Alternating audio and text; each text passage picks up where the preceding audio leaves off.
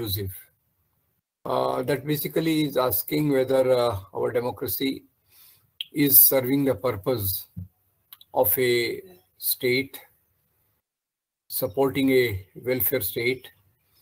And before that, I'd like to explain that if you remember, we have talked about, and we all know it very well, the basic values of Indian Constitution: liberty, equality, fraternity, and social justice. Okay. Now, these are on the paper, but in reality, things are not like that. So what do we mean by that? Actually, democracy, I regard democracy as a journey. It's a journey from formal equality to real equality. And that is possible only when we have the policies which include the people, which include everybody. That's why you will see that when we call about Indian nationalism, we don't relate it to any one region, religion, or language. We relate Indian democracy, which is open for all, men, women equally, people of all the regions equally. But that's at formal level. Jaydev is pointing a very good word, inequality report, and that shows a gross amount of inequality. Top 1% of the people owning close to 30% of the property, of course, roughly I'm saying, and the bottom 20-30% are really on the margins of the society. So that inequality, actually, one of the directive principles of Indian state is that the income differentials should be reduced. Another directive principle is that there should be a positive discrimination for weaker sections of society. So these are the two central things. So around this, we will have today's discussion, mainly because I regard 5 sections of society which are disadvantaged. What are these 5 sections? To begin with, the first I will say scheduled caste, scheduled tribe. Okay, number 1. Number 2, women. Number 3, religious minorities, Muslims and Christians. And number 4, workers in general. And I'll put in this category workers and the poor people. Okay, so these are the people who are disadvantaged, and inclusive democracy has positive policies so that these people come out from their lower status, lower socio-economic status, lower dignity, and come on the level, towards the level which should be a average decent level in the society. So that should be the basic idea of a democracy. So when this was thought, the founding fathers of our constitution already had this in mind, that what they call free competition state. If the competition is free, some people can run away with most of the things, while many more will remain deprived because of various reasons. So already in our constitution, there was a provision that scheduled caste and scheduled tribes, they should be given reservations. So how many scheduled castes are there? Scheduled castes are around 15%. Now I think it should be 16%. 16% of the population. So a reservation of 15% for them in jobs and educational institutions was meant. Second was scheduled tribes. So it was thought that they should also get reservation, and a reservation of 7.5%. Today, I think they are around 8.5% in the population. So 7.5% reservation should be given for them. Now, on paper, the reservation was given. But the social structure is such that many times they were bypassed in the process, because by and large the major powers, major administration was in the hands of upper caste. So through various mechanisms they used to ensure that the reserved posts are not filled, giving the ground that suitable candidate not found. That was a favorite cause to be given. Many times these candidates used to get the interview call just one day ahead of the date of the interview. So sometimes after the date of interview was lapsed, they used to get the interview call. Anyway, but despite that, there was some benefit, and scheduled castes and scheduled tribes did start making some space in the our administrative structure, universities, and in the jobs also, in the various jobs which are scattered. And today I'll be talking about reservation. Obviously, one thing we should know, that reservation, when we are talking, which is strongly opposed by many people, is not for all the jobs. It is only for the public sector and the government jobs. As far as the private sector is concerned, that has been totally out of this policy. And you'll be knowing that these days, of course, the problem, how Indian democracy is becoming more exclusive, how inclusiveness is going down, that public sector, government job, public sector is being transferred to the private hands. Then obviously the policy of reservation will not apply. And the government jobs, as you know, are declining a lot. So this process of privatization, as Dilip is pointing out, is on, and that will make our democracy more exclusive than it has tried to be so far. So this is the first group, scheduled caste, scheduled tribe. I'm just clubbing them together because they were given the affirmative action clauses right in the constitution, right from the beginning of the Indian state. Now, the second thing was related to other backward caste. Now, other backward caste, there was no such provision in the constitution, and there was no extra this thing. But then later on, Mandal Commission was appointed, and Mandal Commission went into whole issue. And for 52% of the other backward caste, of course, there was some criterion. Who's the OBC? Who's the OBC? So it was calculated. What is the access to health, education, water, and other facilities for them. So there were multiple criterion which Mandal Commission had evolved.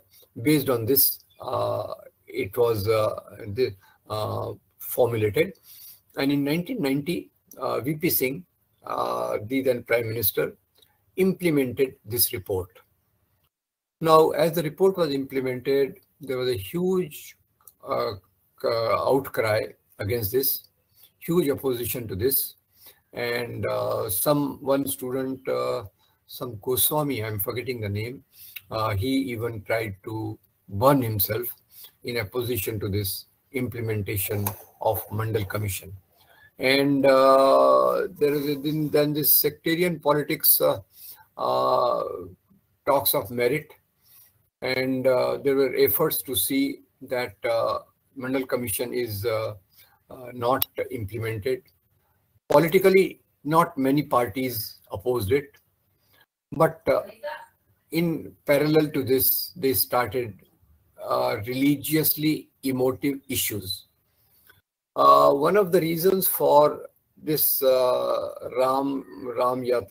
Yatras and Babri demolition drive was those people who were opposed to Mandal Commission. They came forward to support this divisive thing in a big number. So the idea of Mandal was to make Indian democracy more inclusive.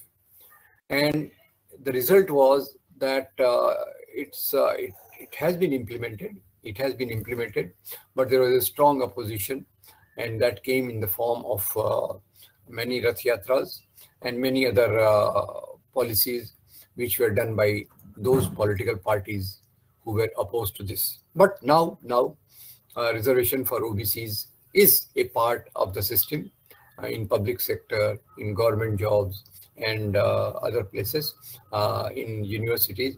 This has come in.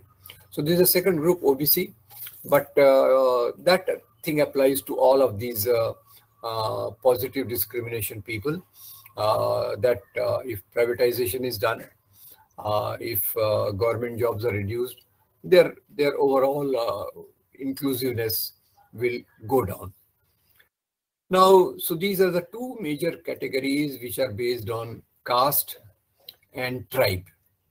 Caste and tribe, and this is where government at least had the courage, state had the courage to bring in this particular policies. But the third group which I am saying is that about women. And as far as empowerment of women is concerned, we discussed last time that even today, of course, there was a positive encouragement for girls' education, and literacy rate amongst girls was especially emphasized. Gradually, they started coming in. But of course, there was no reservation as such. But because of the strong emphasis on women's education, girls' education, because of that emphasis, girls were able to compete. And in many areas, their number today is substantial. But it's still because of that, as we discussed, patriarchal social structure, the status of women remains slightly less even as of now. So the third thing which is there, that actually when we talk of this inclusiveness, we have to talk at two levels, three levels rather. One is in education, second is in the jobs, and third is in the political structure. Now, in the political structure, so you will remember these three things: education, employment, and political structure. Now, as far as political structure is concerned, there were already reserved constituencies for scheduled tribe, scheduled caste. So these were there. But later on, emphasis also started coming, especially when the democracy was meant to reach further down. It came in the form of Panchayati Raj. Now here the idea was that democracy should reach to the grassroots level, and a lot of provisions were made for a positive discrimination for women in Panchayati Raj in particular. But as far as the parliament is concerned, a demand is hanging from last many years that women should get 33% reservation. Dilip is pointing out this is 73rd and 74th amendment as far as employment is concerned. So, but now we were now talking about the women's empowerment and women's inclusiveness in the democratic structure. So one inclusiveness came because of the education, a change in the social mindset, positively encouraged by the state. And second was this Panchayati Raj. Panchayati Raj, of course, was a political structure. But when political structure changes, the other changes come in very easily. And it is in this slide that 33% reservation for women is being contemplated in the parliament. Of course, it has not, there is a strong opposition to this from men and established organization. So this has not been so far implemented, though there is a lot of effort from women's groups and women's organizations to see that they should get a adequate representation in the parliament. Because obviously, if you see the structure of our parliament is dominated by men, Roughly, I will say that in Parliament, more than close to 80 to 90% are men, while in population, we have close to 48 or 49% women, depending on the sex ratio. Depending on the sex ratio, the women must be 48 to 49%. But in Parliament, their representation is not more than 10% at the best. Of course, trends are changing. Societal trends are changing because society is going in multiple directions. On one hand, patriarchal structure is being reimposed. We discussed patriarchal structure, so I will not make it more elaborate now. On one hand, patriarchal structure is being reimposed through politics in the name of religion. And of course, if I want to make a loose comment, I will say even the things like love jihad and control on the lives of girls and women is one of the signs of strengthening of patriarchal structure in the society. So both the things are there. On the one hand, there are groups which want to reimpose that political trends, especially in the name of religion. Political trends in the name of religion, wherever they come, either in the name of Islam or Christianity or Buddhism or Hinduism, whenever they come, they try to push back women in the confines of home to the secondary position in the society. And currently that particular thing is going on. So on one hand, women's movement and some enlightened political parties are calling for 33% reservation in Parliament for women. On the other side, now these are two very what we call oxymoron. This is oxymoron that politically you try to give them more power, and socially you try to create a situation. Socially, you try to create a situation where control over the lives of girls and women is subtly reinforced. Even culturally, if you see, even cultural mechanisms or even these political mechanisms coming under the garb of love jihad and communalism, they also try to reinforce patriarchy, which goes into subordinate the women in their own life. So this is a third group. Yeah. Yes, Alok. Good morning, sir. I think, sir, people are more polarized towards religion and various things, sir. Yeah. It's not such a single issue, sir. I agree with that. I'm coming to that. I'm coming to religion. Religion, I thought I'll take in the last. And so first three things we have talked: scheduled caste, scheduled tribes, other backward caste, and a third was this gender or women. Now, as Alok, I was just coming to this point. Actually, the major exclusiveness in the society today is in the name of religion.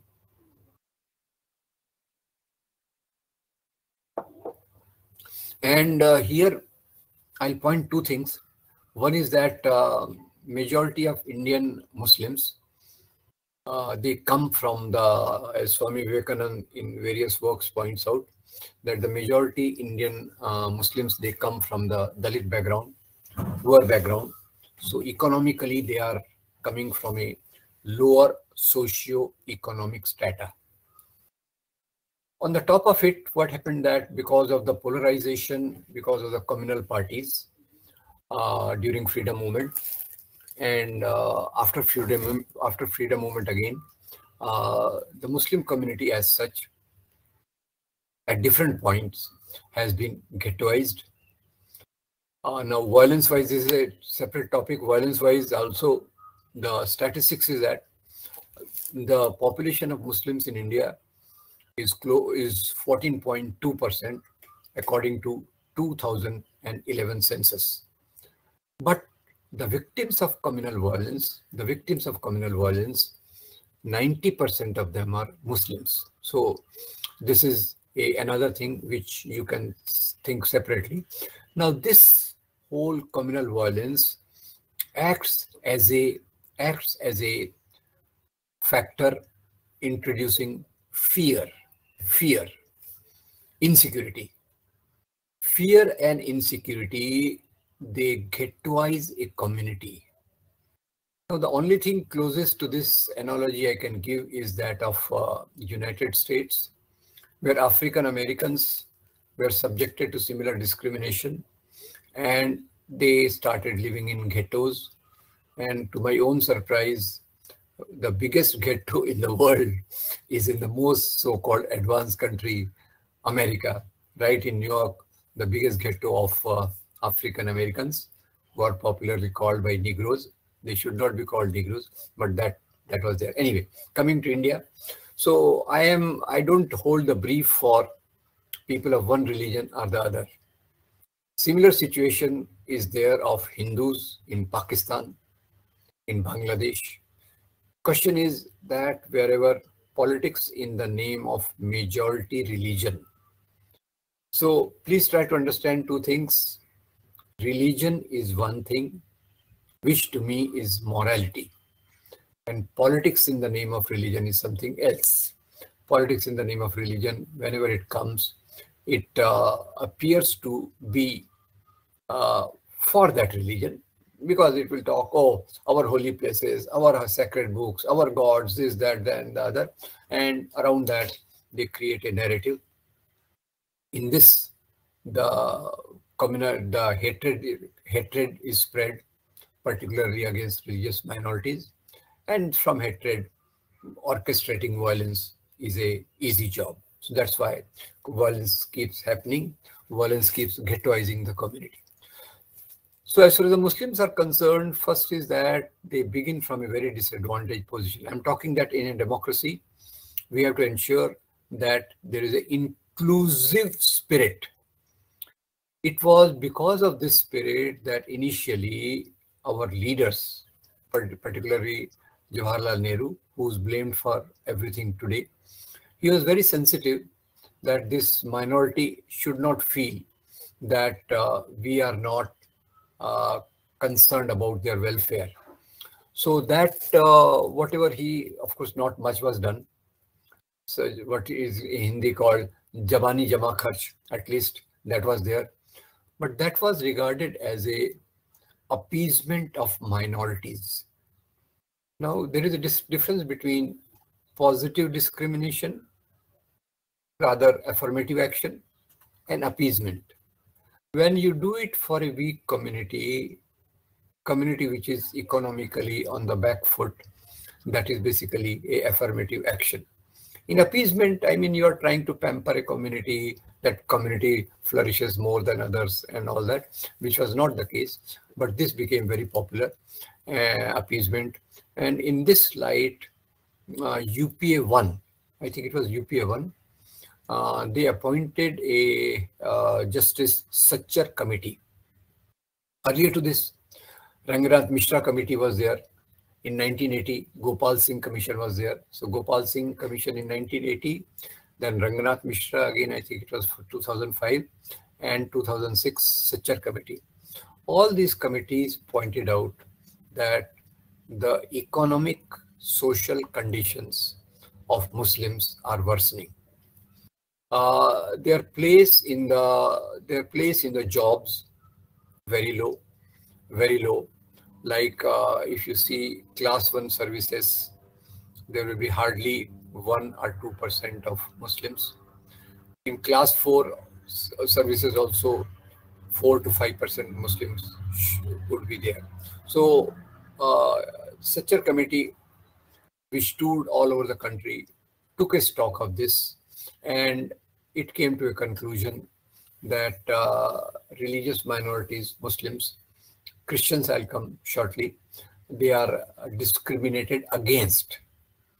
Actually, the state policy, inclusive policy should be that they should be discriminated for. There should be a positive this thing. And then people blame, oh, they want to go to madrasas. Nobody wants to go to madrasas. If you know, even today, Muslim children, 2% of Muslim children go to madrasa. And those children, if you go, detailed studies tell us that those Muslims who are living in a places where access to modern education, schools is less, or the parents are very destitute, these are the situations when they opt for madrasas where free food and other things are available. So many of the poor Muslim parents choose for Sir, that. Yeah. Yes, hello. so I also give tuitions to Muslim community also. Yeah. So they don't willing to send their children in madrasa also, sir. The Yeah. person who are very poor, they are just somehow sending their children. Yeah. Yes, hello. See, question is, then a lot of negative things keep happening. Then a Yes, sir. culture keeps developing in the poor families.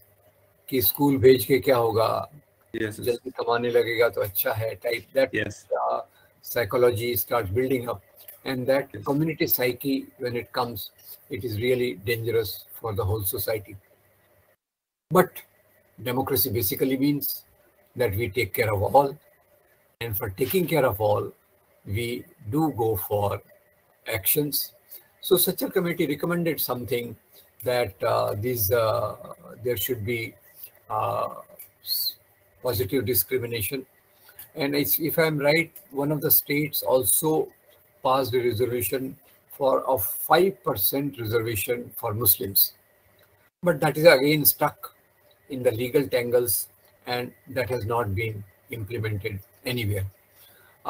Initially, I also believe that reservation for Muslims will provoke the communal forces and the things will be counterproductive. But today I have come to a conclusion that unless there is some reservation for religious minorities, the Alok tells me that this Kerala has passed this 5%. Maybe that may be Kerala. I'm not remembering very surely. So in this overall situation, such a committee report, its recommendations, which were meant for the security, promotion of education, their employment, and other things, remain unimplemented. That time, the Prime Minister made a statement which was taken distorted and popularized to talk against it. Prime Minister made a statement that the poor, Dalits, Adivasis, and minorities have the first right on development. Obviously, I also believe that. Just to give a personal example, in my family, I remember my grandfather very fondly, and whenever there used to be joint meals, joint meal of the whole joint family, he used to insist that children should be given the food first. No, I'm just saying that. That's what I see as a sort of when you regard the whole thing as a family, you try to take care of the weaker sections in a more positive way. But here, the total atmosphere which has been created against Muslims in particular, I'll come to Christians also. So this 5% reservation also remains in the limbo. And it is a sort of a vicious circle. Backwardness leading many people to unemployment leading many people to wrong paths, and that comes back to the whole community to demonize the whole community. Now, as far as the Christians are concerned, Christians are again a tiny minority, 2.3% in the population. And I don't know how many of you are able to read newspapers because of your heavy engagements. 4 or 5 days ago, there was an attack on St. Joseph's School in MP, on the ground that conversion is taking place there. We know that Christian mission schools have been doing one of the best jobs as far as education is concerned. It is not meant only for Christians. Maximally, 50% children are Muslims, remaining are non-Muslims. And many of you might have had the experience of learning in this school. But now they are also being targeted. And at the moment, economically, because they are 2.3% in the population, it is very difficult to say as to where do they stand economically. But when we say Christians, generally we have a very impression that they are financially well off. But believe me, that many of the Christians, many of the Adivasis and Dalits who became Christian because of their close contact with missionaries over a period of decade, from whom they benefited in the form of health and education facilities. Many of them still, some of them benefited because of the education which they got, but large section still remains on the margins of periphery of the education and the jobs. So this is where our democracy stands. And while we are talking of inclusive democracy, currently what is happening is that the whole democracy or the dominant discourse in the society is revolving around religion. If you see the front pages of today's paper, there are special, what they called, before the newspaper, there are advertisement pages. That is the heaviest paid advertisements. And 2 pages, 3 pages are on Kashi Vishwanath. Of course, people should respect their religion. But the primacy of one religion, and even in the religion only of holy places, ignoring the plight of poor of the community, is the worst form of democracy. The democracy should mean that, of course, you want to do for Hindus. 30% of Hindus are below poverty line. Try to see they come up. During Corona time, lakhs and lakhs of Hindus migrated from cities to the villages. More things should have been done for that. That I will appreciate anytime. But when you just harp on identity of temples or things in the name of religion, that sets back the community. And then on the top of it, the issues like, if you see cow beef lynching. Now, this is again a way of excluding the community. Cow beef lynching is a very interesting story. You know that in Vedic period, there was a big sacrifice of cow. It was a ritual. That somras on one side and beef on the other was the one of the patterns of that time, which Gautam Buddha opposed. He said animals should not be killed unless you are using them for food, etc., etc. And from that, today it has been brought back as a symbol of one religion. How can animals be symbol of one religion? Animals belong to all of us. We all have animal products and all that. So in the name of that, when lynchings take place, that is, now I'm talking of political actions which are excluding communities. So far I was focusing on the economic patterns, social patterns. Now I'm talking of political things because of which the communities are excluded. Now in cow beef lynching, you'll be horrified to note that between 2014 to 2016, nearly 100 people were lynched, mob lynched, and out of them 90 were Muslims, 10 were Dalits. Some of you will be remembering that flogging of 4 Dalits in Una, Gujarat. These Dalits were taking the dead cow because they use a cow leather, and of course many of you may be knowing cow leather has its own specialty.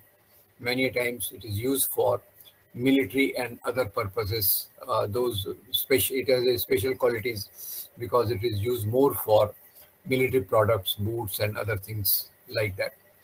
So those 4 Una incident, now just think of these two, lynching and Una incident.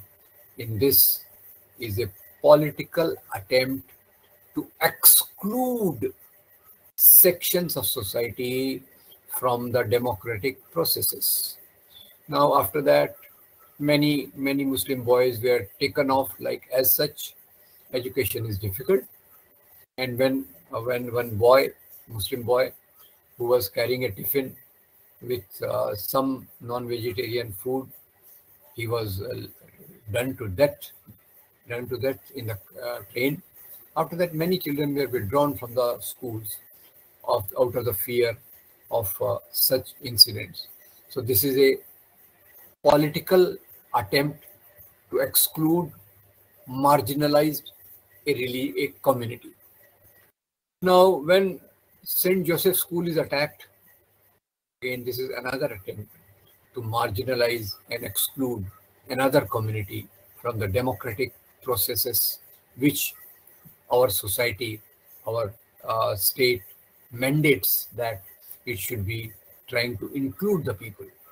And when Una floggings take place, at one time in Haryana, in Gohana, 2 Dalits were killed because again they were taking dead cows they use for hide and other things, and they were taking, 2 of them were killed. So one of the top leaders said that according to our shastras, according to our scriptures, the life of cows is very important. So even if 2 Dalits have been killed, what is a big deal? So such horrific things we are witnessing in our society, and this will definitely we are discussing inclusiveness in Indian democracy.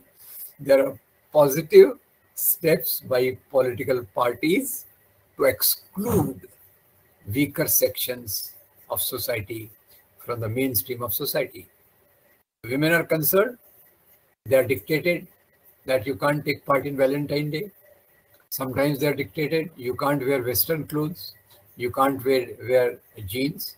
They are attacked if they go to pub with their friends. I hope you know all these things which are happening, why these are happening. These attempt to marginalize them, to subjugate them in the society. And then we see, like most of the weaker sections we saw, in all these weaker sections, complicated processes are taking place. Lip service is done that we want that everybody should develop. But the steps are taken whereby some people are excluded, some people are frightened to be the part of the social processes, and that's where we have to see that things are going in a very negative direction. So this is part 1, that inclusiveness in our democracy. And as one of you pointed out, the inequality report, it is again very frightening. Even I was surprised to know that our constitution says government should undertake the policies whereby the economic gap between rich and the poor is reduced. And this report tells us that this gap in the society is increasing at a very great speed, Then you see most of the public sector, which was built with the great effort, that public sector had some flaws. So what do? If there are flaws in the public sector, what do? If the baby has some flaw, we don't throw away the baby. We try to see that those flaws are rectified. If the bath water becomes dirty, we don't throw the baby with the bath water. We change the water and try to see that baby has a cleaner water to take bath. So this is where we are. Rather than saving the baby and changing the water, we are throwing the baby with the bath water. And the impact of this will be that whatever exclusionary tendencies, so now I will say 3-4 things which are happening, which will worsen the inclusive tendencies, is one is at economic level, the privatization, due to which the new jobs, there will be no, one is of course the number of jobs will come down. Number 2, that affirmative action will not be possible.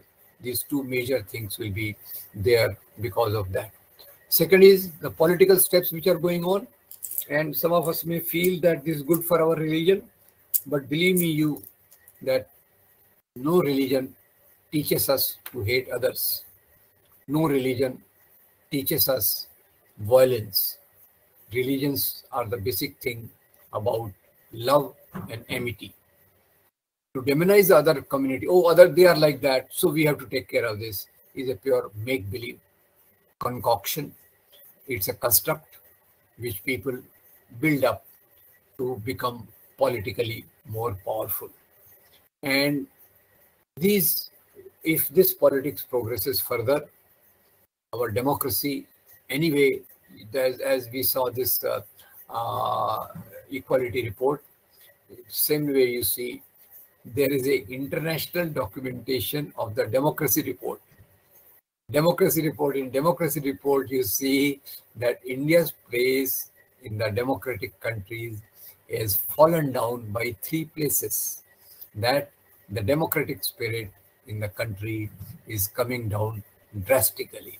So my basic urge and appeal and understanding is this, that if we want a inclusive democracy, which we should have, that inclusive democracy should keep itself away from the politics which masquerades, which wears the clothes of religion and tries to identify with one religion. And that, I think, is the biggest step in excluding different sections of society. If you want, you can supplement all this with data, economic data, and other data, but I have given a conceptual picture of what inclusive democracy should mean and how we are going far away from that. Now, today, since we have time, I will encourage some of you to ask questions depending on today's discussion.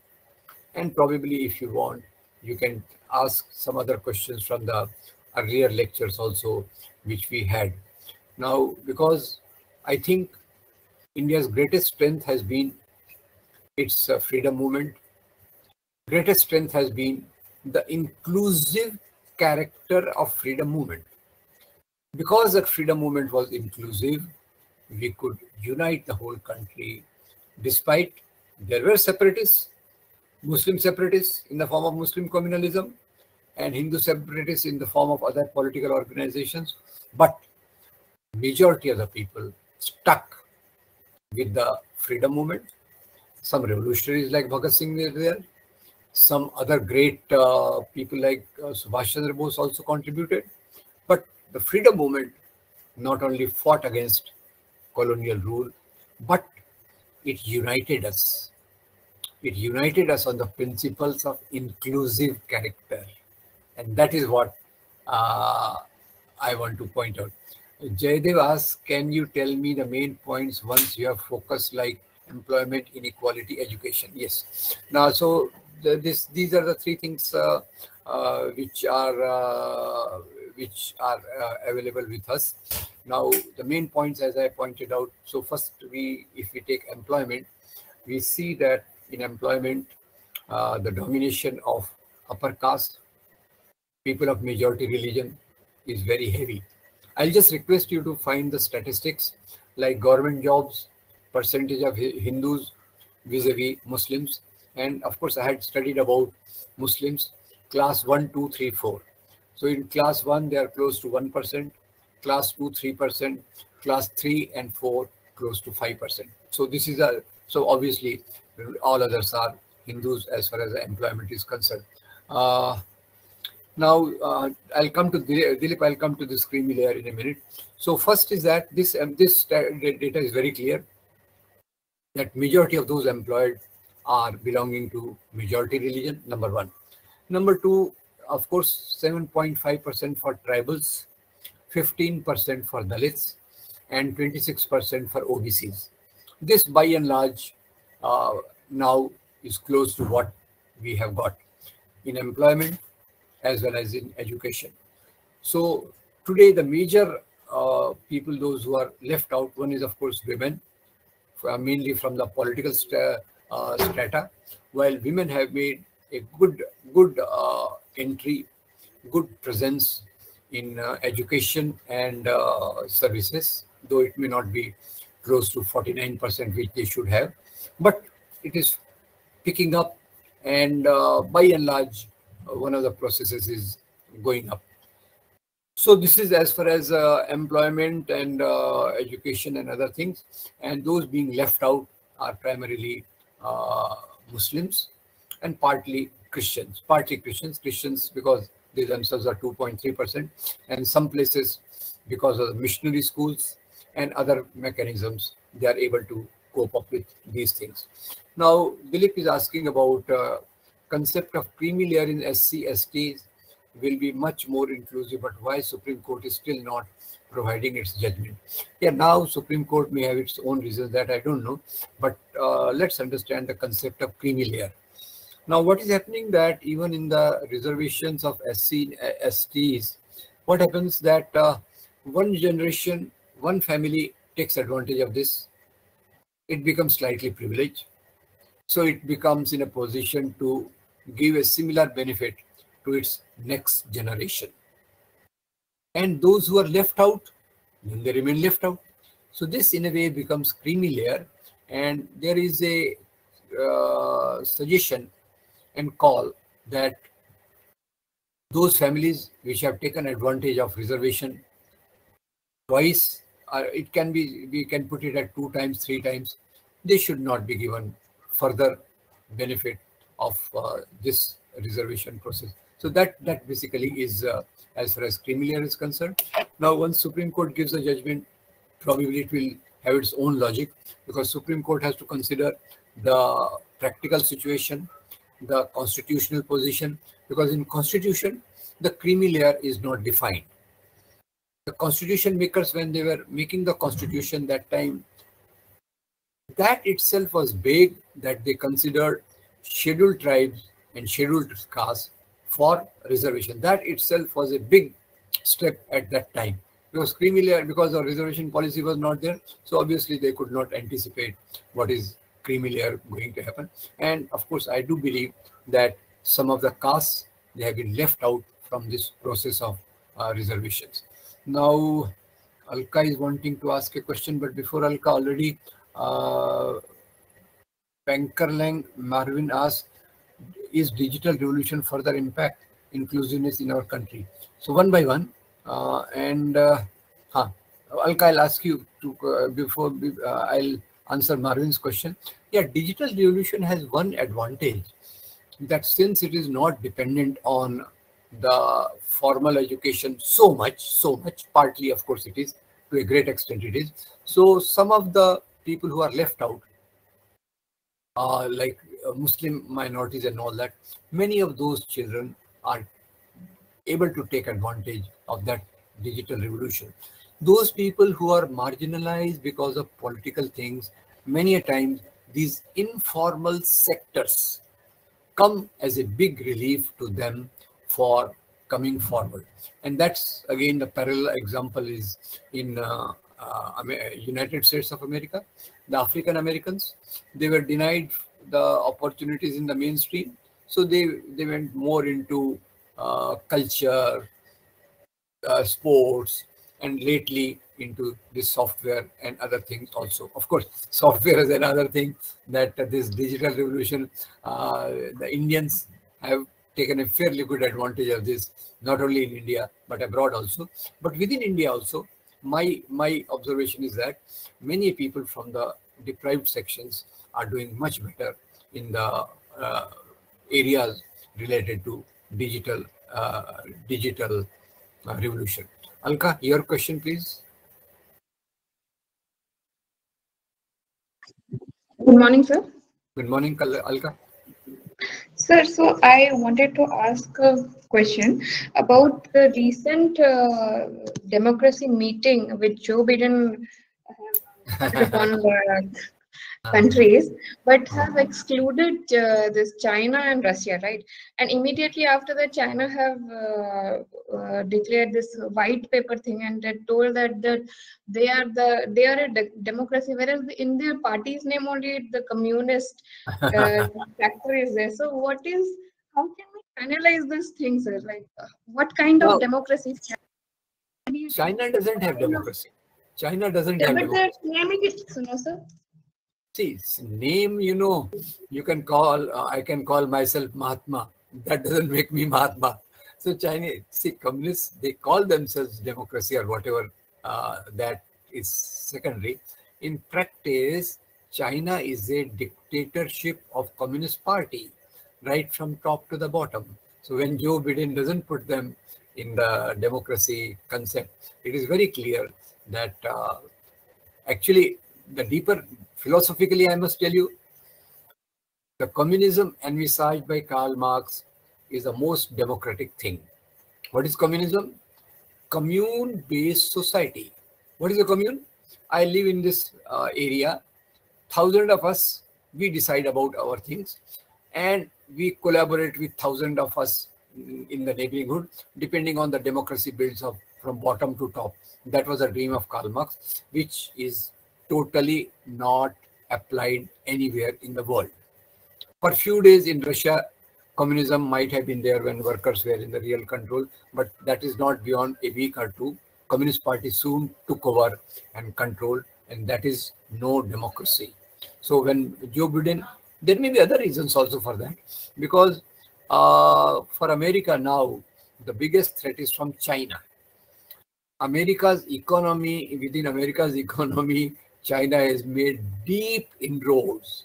So whether that has something to do with or not, or whether Joe Biden is a messiah of democracy and really wants to promote democracy, that time alone will say. But so far, let me point out another thing also. Biden apart, American state has always promoted dictators. Like say, India was there, Pakistan was there. America was favoring Pakistan more than India. And America was a dictatorship most of the time. America has so many friends in the other parts of the world which are dictators. So that way, of course, probably Joe Biden may have something else also in mind. I'm not sure whether they really want to promote democracy. And if they really want to promote democracy, that will be a very good day for the human race. Because so far, my understanding is that they have been a big obstacle to development of democracy in many countries. Sir, one more thing is here that China is also claiming to be the largest democracy right now, like instead of India, largest democracy instead of India. No. China is not. I don't think India is called the largest democracy. Yeah, but in the white paper, they have to, India is not the largest democracy. We are the largest democracy. See, they have a single candidate stands in the election. Single candidate stands in the election. Because elections are the central hallmark of election. How independent the elections are. So actually, they're pointing out the inequality which is prevalent in India, and they're comparing it with their own country, where females and women are more prosperous than India. They're pointing those things out. Yeah. But see, the indices of democracy are this: free and fair elections, multi-party system. China doesn't have this, and in that one candidate will stand from the Communist Party, and he will have to be elected. So, question is that is a throwing the wool in the eyes. There is not a democracy at all. Ila, you have a question you'd like to ask? Yes, sir. Am I audible? Yes, you are audible. Bit louder. Yes, sir. Sir, I wanted to ask that this whole concept of inclusiveness that democracy needs to, the whole concept of inclusiveness in India, the democracy thing. So we have seen that the constitution makers provided reservation in the basis of SC, ST and the women's. Then it goes to the OBC. Then it further goes to the EWS. Now the committees are also recommending the creamy layer section. And committees are recommending? Sorry? Recommending the creamy layer section, in particular SC and ST that we need to accept. Yes, sir. So this is increasing the reservation part more rather than the inclusiveness. And whereas on the other side, the constitution makers also provided in the DPSPs that you need to have, as the time considers, the government should also provide for the uniform civil code in the country. So isn't this going more towards the reservation part? Whereas in if we see the social structure, it has gradually increased that we now don't consider the untouchables. See, I think hierarchy or their mindset, it has increased. No, sir, I just wanted to ask that the mindset of the youth and the people have increased from those untouchable and all things. And now if we go on increasing this reservation part, won't it be impacting the thing also? It was good to make all come at the level playing field, but now won't it impact in the other way, in our inclusiveness, that this shouldn't be the criteria, only the reservation can provide you the suitable inclusiveness in the democracy. I want to share an idea that if it would be better if we would include that economic hierarchy. We see that how much economy, how much person is earning annually, and that should be the basis for the reservation. It would be more inclusive. Is it right or not? I meant to ask this. What is the last thing you said? The economic thing should be the basis of reservation. Yes, sir. The how much it would include everybody, and then no caste, no religion. Everybody will be considered as on the reserved category only on the basis that how much they are earning in a per year. That will be including the more inclusiveness pattern in the democracy, I think, according to me. See, there are two things in here. The first theoretical thing is that why there is backwardness. And the basic answer is that some people remain backward because of their caste structure, because the linkages within their caste don't give them that advantage of coming to the upstream. That was the basic idea. Now, second thing is that the overall development of the society in the direction where you think of the average people in the economic policy, that is not there. In the economic policies, in the private capital, you see, somebody earns in 1 second what I can't earn in my whole life. I hope you understand. I'm a retired professor. So somebody earns in 1 second what I can't earn in the whole life. So, and somebody else can't earn in the whole life what I earn in 1 day or 1 month, right? So this sort of a disparity in the society has to be addressed. And that economic policies there, which the earlier economists like Amartya Sen, or who was this latest Nobel laureate from India, along with his French wife, I'm forgetting the name, Mukherjee, or some another Bengali professor. So those policies are one which tell the state that your policies should be such that structurally all are able to take advantage of that. But that the government doesn't accept. The simple path is to promote some rich corporates who can support you in elections, who can give you all the funding for your elections and manipulating elections, etc., etc. One of the reasons. And second thing is philosophical. Third thing is, I think, uniform civil code should not be linked up with this inclusive character. That's a separate chapter. I don't know whether we have to discuss that sometime. If time permits, we will discuss. But uniform civil code is something entirely different, and that should not be mixed up with inclusiveness in the democracy. Because of uniform civil code, or because of civil code, which relates to personal laws of Hindus and Muslims and Christians, because of that, nobody remains excluded from the society, from the social structure. That's why that I think you should not link it up with this. And judging according to income of the caste, anyhow. Yeah. Sir, yes, sir. Sir, I wanted to point out that in India, basically what is happening is almost 90% of total employment or education is reserved. Only 10% is left out for everybody else. Now, I also take reservation, but I can say that very clearly. But still, I feel that 90%, if we calculate the whole percentage wise, that SC 19%, ST 10%, OBC 41, EWS 20, and general 10, it total includes up to 90 or 95, and it includes women 5% as well. So 95% of jobs are reserved. So it particularly shows now the reservation category, or that now people are so much dependent on this reservation part, that if we say now that we need to exclude, we need to disregard this reservation part, and we want to apply a uniform code, that communalism will rise more than, I think, in the past scenarios. Your point is right, because of our lopsided economic policies, these reservations have come. But see, even if they are 95%, but they include that particular population sector also, na? There are 52% OBCs. Reservation is 26. Only SC and STs, the reservation is matching to their population. As far as the OBC, the largest chunk, the reservation is 26%. So question is, on one hand, reservation is rising. On the other hand, it also incorporates a larger section of society. Yes, anyway, yes, so we can just think a bit more about it also. But I'm glad that you people, this is quite a stimulating topic. Think more about it. We can probably carry it on email discussion, etc. Okay? Okay, sir. Okay, sir. Thank you. I'll take leave of you, friends. Thank you very much. See you again.